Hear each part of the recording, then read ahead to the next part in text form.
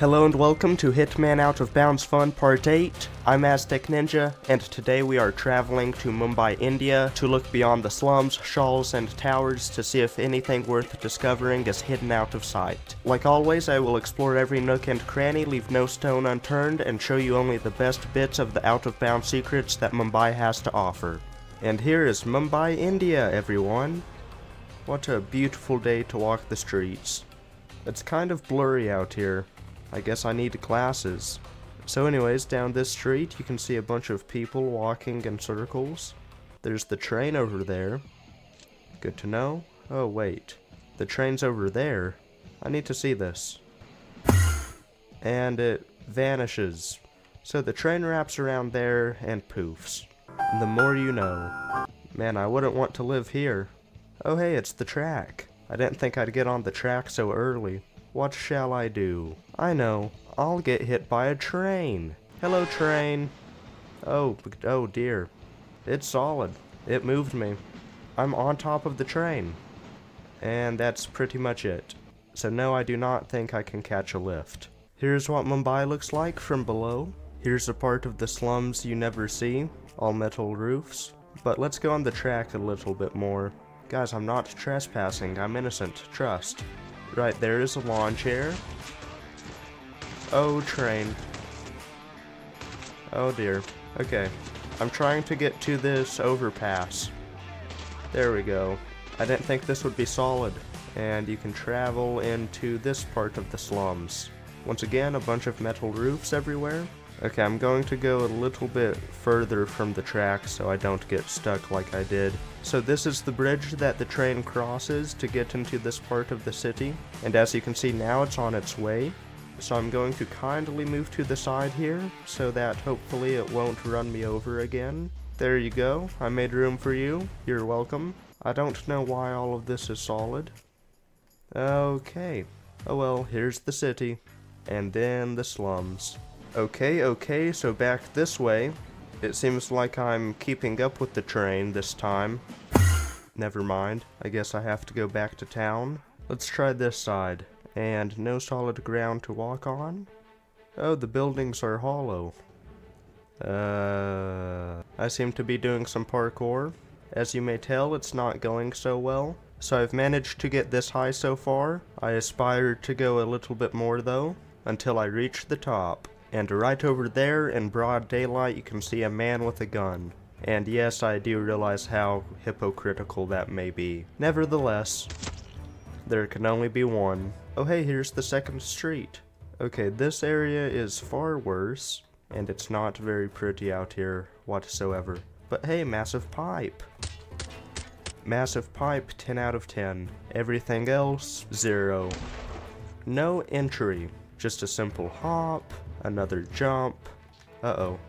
Here I am inside of this massive pipe. What flows through them, you ask? Probably poop. No, that's not a joke. Look at this. They go to the river.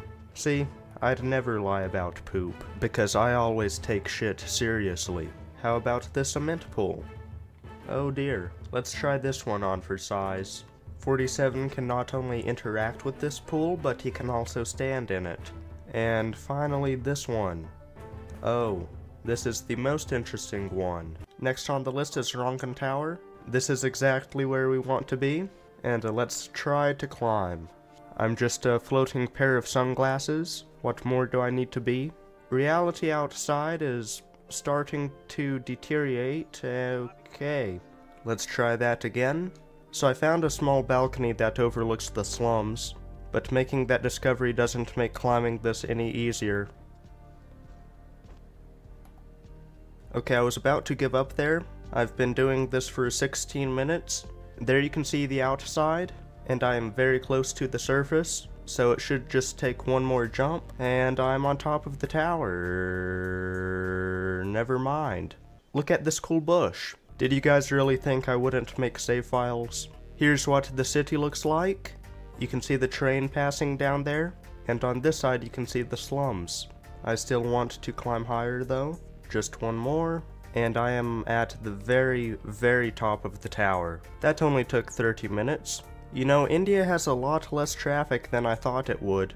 Oh, and by the way, this is what the top of the shaft looks like.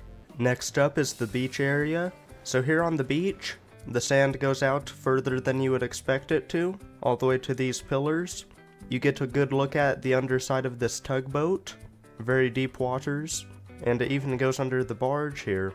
But all things come to an end. This is the end result. How do I even begin to describe what's happening here? Here I go into the lion's den. This area is so dense I'm just going to climb on top of everything until I have something cool to say. You know, I thought this would make walking through the slums a lot easier, but it's not really helping. But now I'm on top of the overpass. Here's the crow's hideout from this point of view. You know, seeing this makes me think I can get on top of that bridge. Fantastic, I found the next thing that's gonna take me 30 minutes. Okay, this isn't so bad so far. 2,000 years later. I am so close, yet so far. Oh, wait, I think this is it. There are 0 cars. Okay, now I'm going to run this way, and it looks like this road has come to an end. Other than that, it's just a bunch of copy and pasted buildings. Oh yeah, and the void. We still have one more side to explore, the side that takes us into the city.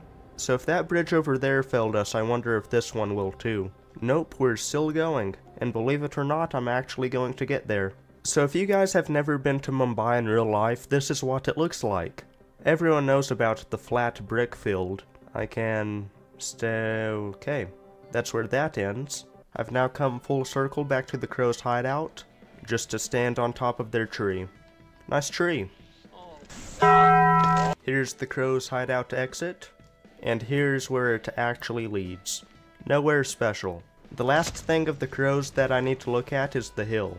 So upon the hill we can do some parkour, and this is our view of the slums, but we still have this part to look at, which at the end of it leads us into the laundry area. Okay, now that I've quietly secured the area, we can continue with the showcase.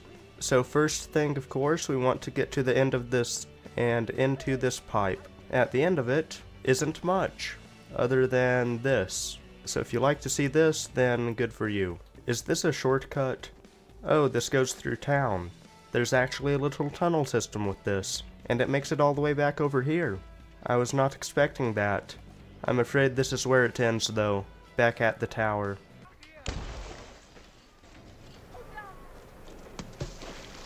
He's fine. Now they'll never see me coming. Sorry about that, I kind of got sidetracked. I feel very clean right now in this clean cleaning liquid. We can climb up here and make our way to the top of this. I'm above everything now, but I'm not on top yet. Almost, and I've made it. And this is as high as you can get over here. That means there's only just 2 more locations to look at.